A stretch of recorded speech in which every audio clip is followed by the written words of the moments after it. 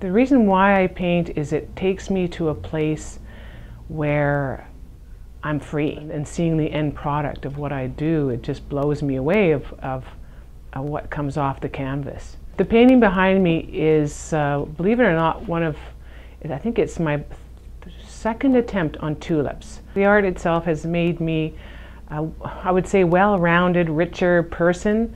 I've gone into different avenues, right, in life that I wouldn't not normally have gone into, right? I go to art galleries more. I go to the art in the garden, and I connect with other artists. Well, people say, "Oh, I can't paint." You can paint. You know what? Art is in the eye of the beholder. Whatever you paint, it's art, and yeah, it's whatever you put down is art.